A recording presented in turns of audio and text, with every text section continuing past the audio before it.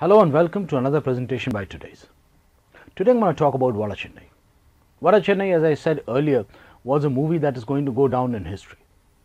Vada Chennai was a dream project for director Vetrimaaran and actor Dhanush. The highlight of the gangster film was definitely the characters. The characters were played quite convincingly by seasoned actors. And not just that, they were written very nicely by the writer and at the same time interpreted very brilliantly by the director. While Dhanush's Anbu was a showstopper, Rajan, played by Amir, became the crowd favorite.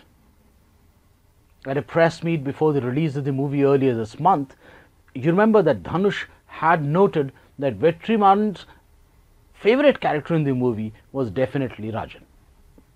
So much so that he wanted to make a standalone film with him, and Dhanush was quite envious of the fact.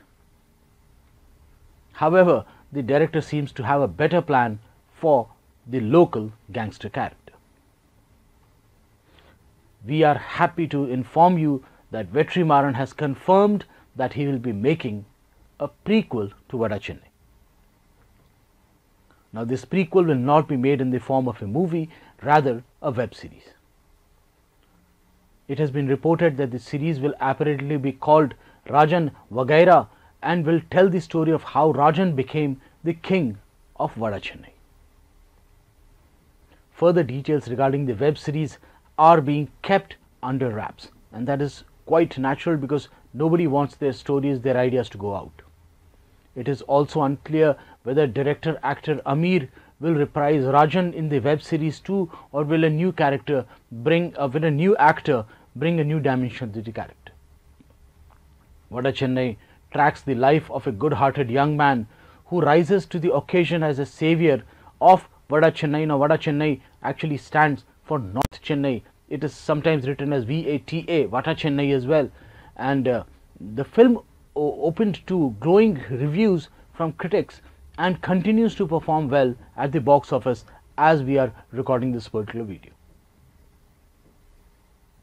Vetrimaaran and Dhanush will definitely make 2 more movies in the Vada Chennai franchise. That is for sure. The web series does not change that plan. The shooting for the second part is likely to commence next year. In the meantime, the director has already started making another film with Dhanush. The untitled project is the big screen adaptation of the Tamil novel Vetrimaaran, and it is expected to go on the floor soon, I think as near as Christmas or early next year in January. So we are going to see a lot of combination of Vetrimaaran and Dhanush coming to the screen, and I think this is quite a magical pair today. They know exactly each other's strength, they know exactly what needs to be done, and the effortlessness that comes with their continued partnership, that is going to bring a lot of positive to the particular franchisee as well as to the standalone film that they are doing right now, which is not a part of the trilogy. But more than that, let's hope that Amir comes back to play Rajan in the web series, because this particular character is brilliant. And Amir brings a lot of depth to this character because of his powerful presence.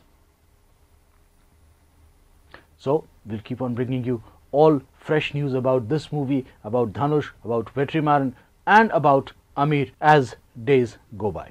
I am Anupam Sinha and you're watching your favorite channel, Today's. Thank you.